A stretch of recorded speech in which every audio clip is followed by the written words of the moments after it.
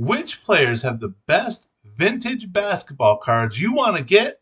Well, we're going to talk about that now. The Dandy Dozen is back.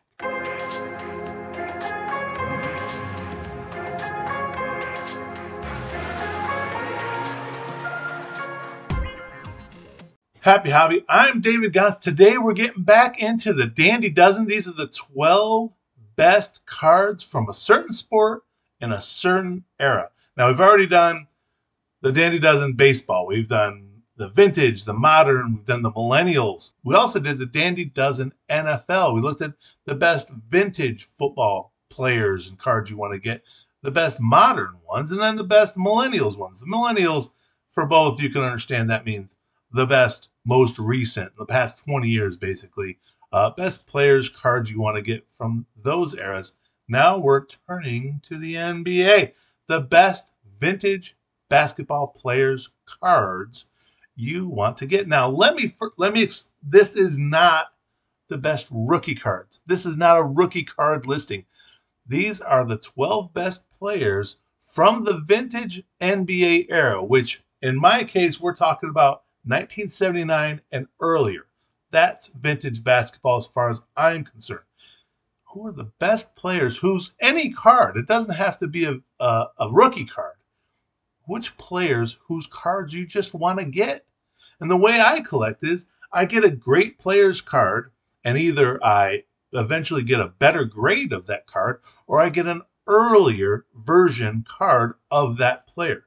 Today, pre-1980 vintage basketball cards. Now, let me first say there's a few players that aren't going to be on this list because there's not many cards for them. Obviously, Bill Russell, there's like 3 cards of his you can collect. If you have a Bill Russell card, that's a good thing. You don't need me to say, go get Bill Russell cards. There's only 3 main cards that he's ever had. So obviously those are pretty good. You don't need me to tell you that. All right, so let's get into the list. We talked about Bill Russell. Let's talk about his counterpart in the NBA, Wilt Chamberlain. These guys battled back and forth off and on for championships for years. Bill Russell usually won all of them pretty much.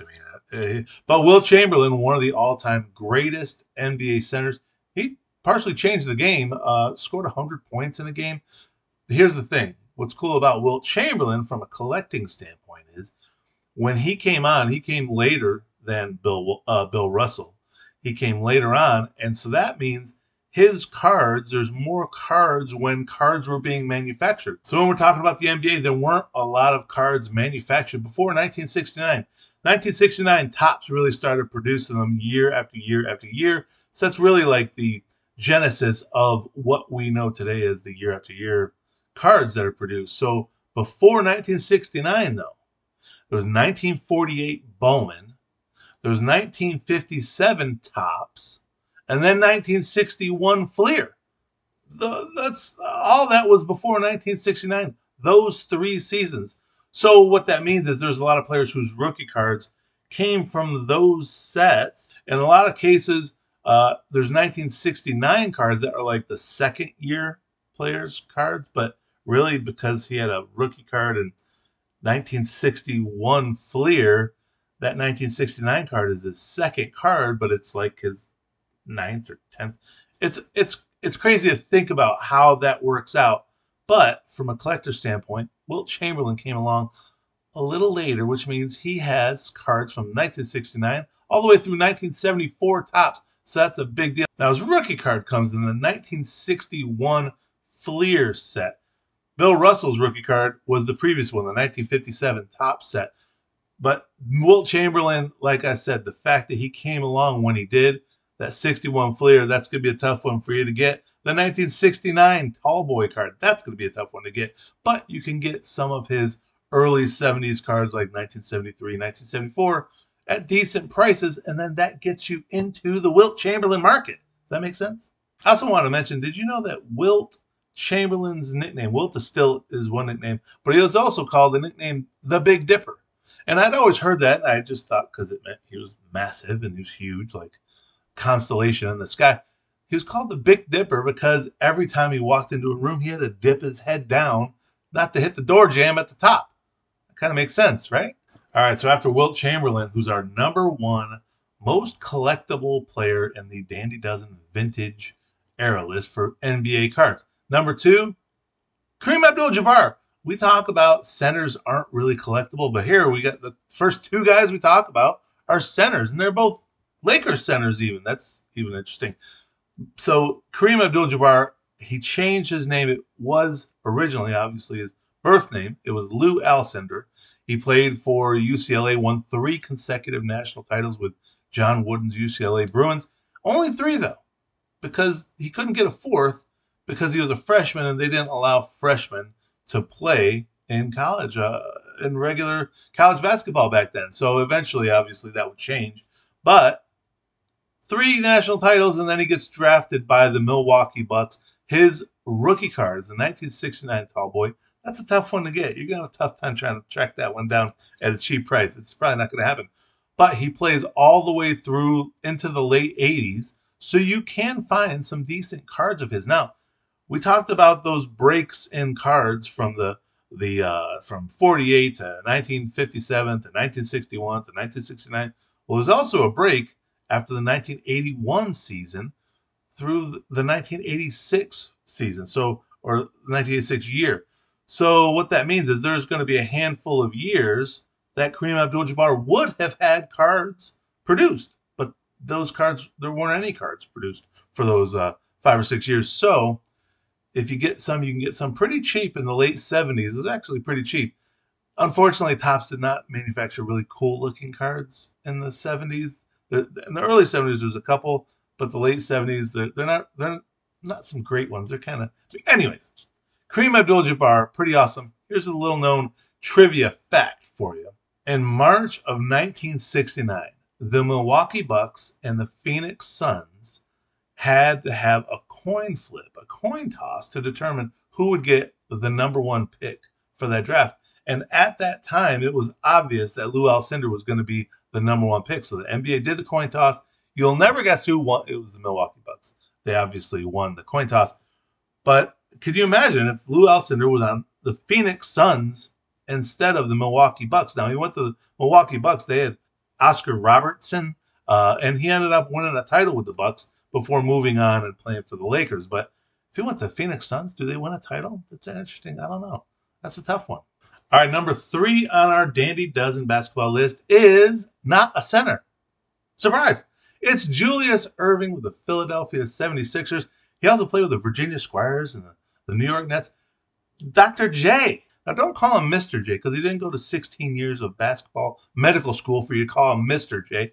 The doctor. Dr. J. Evil. You have a little update. Won 3 professional basketball titles. Went with the 76ers. Him and Moses Malone teamed up in the 80s for a title. Won some slam dunk contests, including the very first slam dunk contest ever in 1976. Stay tuned to the end of this video because I'm going to give you 3 interesting Dr. J nuggets I think you'll think were interesting. All right, move on to number 4, Jerry West. Now, LA Lakers legend, obviously, teamed up with Wilt Chamberlain for a title. But the problem was, like I said, with Wilt, he came up during the time when the Celtics were just dominating. Red Auerbach's Celtics just owned the 60s, and Jerry West wasn't wearing that Celtics jersey. If only he could have flipped. But he had a good amount of success, I'd say, as a player, so much so he was called Mr. Clutch, and the NBA made a logo that looked like him. He's basically the logo. So you have to think that's some sort of success, right? But like I said, my man played in 9 NBA finals. 9 finals. And they won 1 title, which is pretty crazy. And it wasn't against the Celtics, which is even crazier.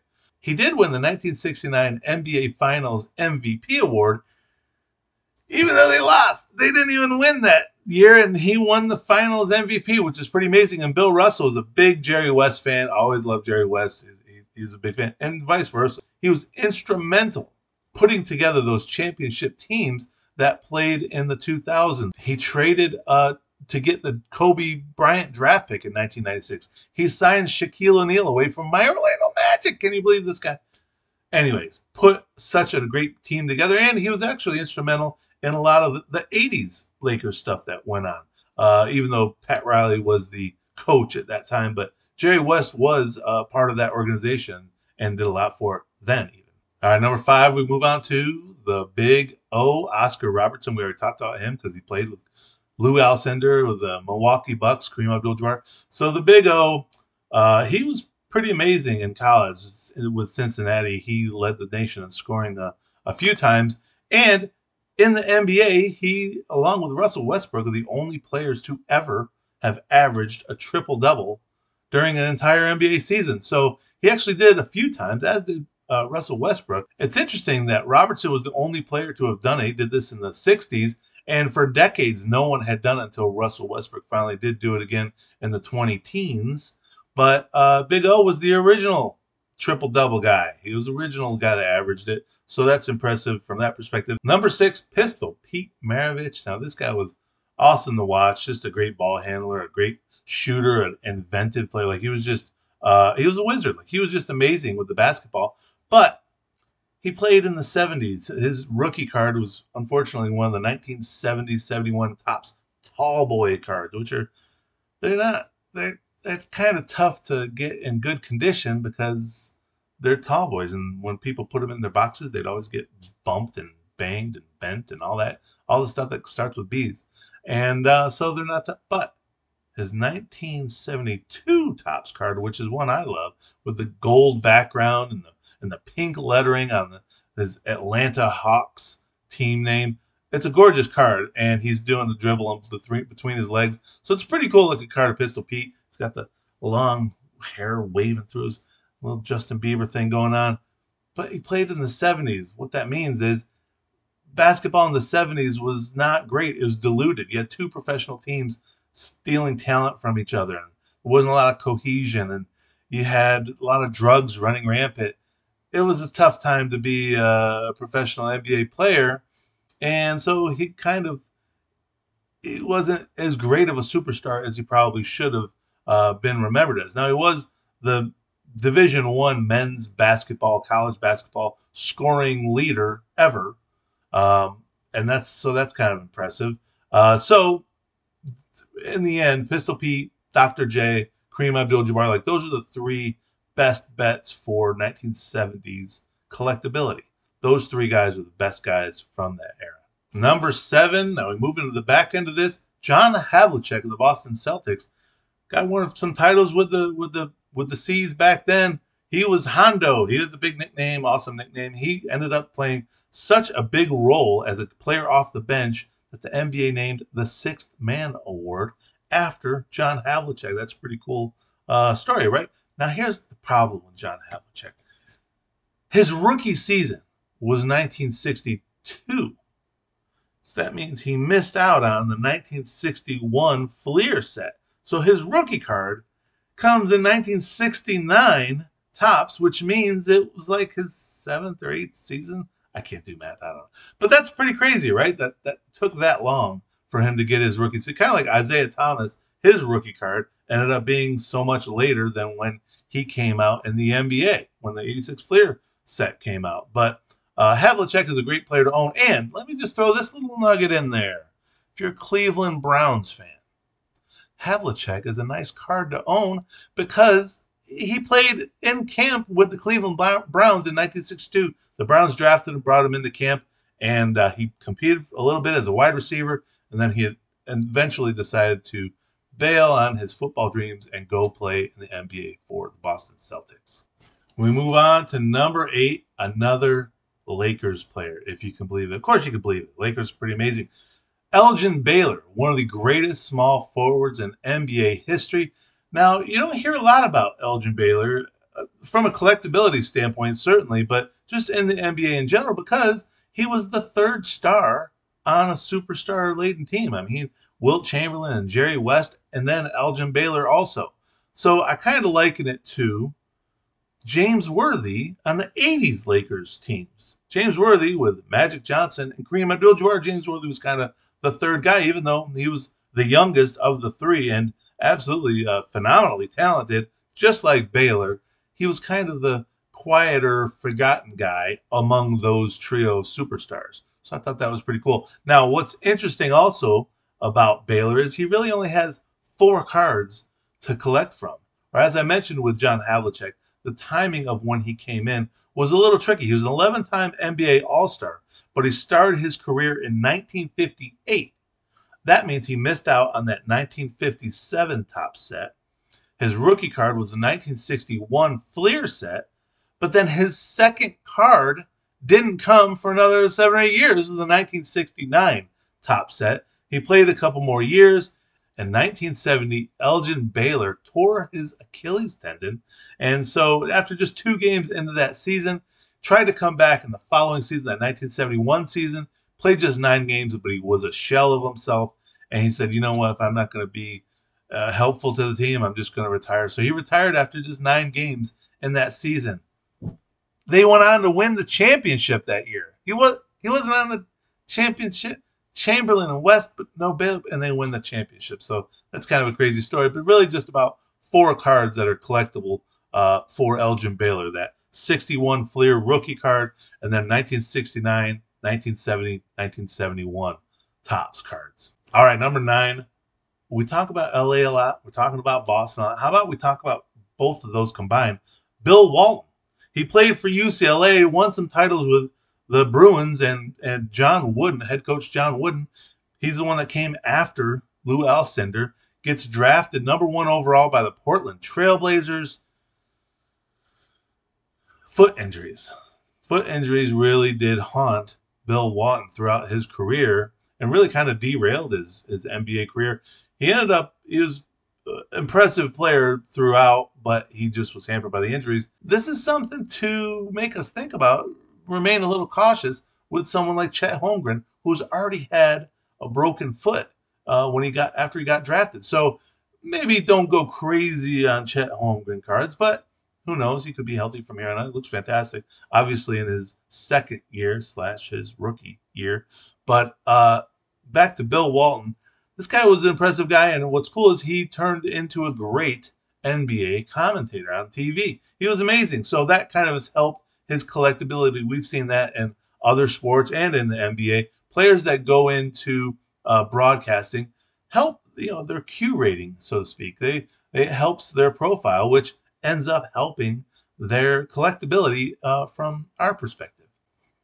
Number 10, we finally get to a New York player. This is Walt Frazier for the New York Knicks. Now, when you lead a team from New York to 2 titles, you're pretty much guaranteed you're going to be very collectible in any hobby. So that's what Walt Frazier did. 2 titles with the Knicks. He's the greatest, considered one of the greatest Knicks ever. Patrick Ewing's there, but Walt Frazier won 2 NBA titles. If Patrick Ewing had won 2 titles before Michael Jordan went on his 6th championship run string in the 90s, if Ewing had gotten 2 titles before that, he would be the second most collectible player in the 86 Fleer set. His rookie card would be the second most valuable or most collectible, as opposed to he's like 4th or 5th now behind like Olajuwon and Barkley. So really, those championships that Walt Frazier got brought his collectability level up greatly. He was nicknamed Clyde Frazier. They nicknamed him Clyde because my man was stylish. He had the drip. I don't know what the drip is, but that's what the kids tell me. He had the drip going. He looked good. He named Clyde because he was stylish like Bonnie and Clyde, like Warren Beatty from the movie Bonnie and Clyde, which came out in the 70s, I think. 60s, 70s, somewhere around there. But that's why he was nicknamed Clyde. Number 11, we'll move on to George Gervin. Iceman, San Antonio Spurs. He played from 1974 through 1986. Now, Gervin's interesting because his rookie card came the same year as Bill Walton at 1974 top set. 2 representatives on this Dandy Dozen vintage basketball list, which makes that set pretty important, even though those cards were pretty ugly. They were not pretty looking cards. Pretty ugly, just not pretty. Makes sense? So George Gervin is nicknamed Iceman because my man was so cool on the court. So you got to think that makes sense. One of the greatest scorers in NBA history, had the finger roll, legendary finger roll. Now, what's interesting about George Gervin, at least what I thought, is he played with Dr. J and the Virginia Squires initially in the ABA, and then eventually he finished his career on the 1986 Bulls with Michael Jordan. He played with Dr. J and Michael Jordan. That's pretty good. Iceman, that was impressive. I like that. He's one of just 4 players in the NBA to average 30 points per game while shooting 50% from the field, along with Michael Jordan, Steph Curry, and Shai Gilgeous-Alexander. Number 12 on our list is Elvin Hayes. Now, this was a interesting spot because he didn't have a ton of cards because his playing career bookended when Topps started in 1969, and then when Topps stopped producing cards in 1981. He ranks among the greatest power forwards in NBA history. And when he was in college, his Houston Cougars ended UCLA's 47-game win streak. There's a documentary about that, I believe. It's pretty interesting. You can check that out. But he did play from 1968 through 1984. So both sides of his career, he was missing cards on because he played in an era when cards weren't produced on both sides, but then were only produced in the middle of his career. Here's a weird stat for you. Elvin Hayes retired as the NBA's all-time leader in minutes played. 50,000. Exactly. 50,000 minutes played. He got to 50,000 and he bailed? It was like the first quarter of some important game. It's kind of weird. I'm wondering what the reasoning is behind how that happened. But he's 7th all-time in minutes played now, behind a bunch of superstars like Dirk and Kevin Garnett and Karl Malone, LeBron. But at the time, he was the leader when he retired. All right, so some great NBA players whose cards did not make this Dandy Dozen list for whatever reason. Guys like Nate Archibald and Rick Barry and Bill Bradley, Billy Cunningham, Gail Goodrich, Connie Hawkins, Phil Jackson, the Bulls, 72, rookie card, Jerry Lucas, Moses Malone, who I mentioned earlier, Bob McAdoo, Earl Monroe, Calvin Murphy, Willis Reed, Pat Riley, Wes Unseld, and Len Wilkins. Now, all of those are great cards to get. I'm not saying you shouldn't get those cards. They're pretty great players, pretty great cards, but they just didn't make the Dandy Dozen, the top 12 vintage NBA cards that you should try to put in your collection. So now, be prepared for me to come through with the next set, the NBA Modern, the Dandy Dozen Modern NBA cards. Now, that's going to go from 1980 all the way through to 1999. Now, you can start putting that list together yourself, so stay tuned for that one. We'll be doing that soon. But I did promise you some Dr. J trivia nuggets, so I'm not going to leave you hanging. So here's 3 things I think you'll think were super interesting. You're glad you stuck around. The first thing, the Milwaukee Bucks actually drafted Dr. J when he became draft eligible in 1972, which means he almost became a Bucks teammate with Oscar Robertson and Kareem Abdul-Jabbar. That's pretty amazing. They were just 2 years removed from a championship. Now, the reason it had to be when he was draft eligible is the NBA did not draft players that were not draft eligible, which means they were not underclassmen. So the ABA was like, we don't care. It was a hardship case that invented that whole thing. So the Dr. J went and played for the ABA. But in the NBA, his first rights went to the Milwaukee Bucks. I thought that was pretty cool. Also interesting is Dr. J signed a contract with the Atlanta Hawks in 1972, right before the 1972 NBA draft. So he signed a contract and actually played 3 exhibition games with those Hawks and Pete Maravich. They were on the same team for a minute. The Atlanta Hawks, how much would that have changed everything? But a judge finally decreed that Irving would have to play for the Virginia Squires in the ABA, who held his professional rights already.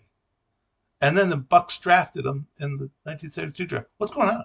Number 3, this one's pretty crazy. So the Virginia Squires eventually became the New York Nets that next season, and they, after the 1975-76 NBA season, they merged.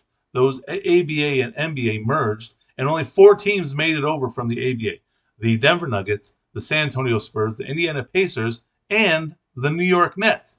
However, because the New York Nets infringed on the New York Knicks territory, they would have to pay the Knicks $4.8 million just to join the NBA. That was like their fine for infringing on the Knicks territory.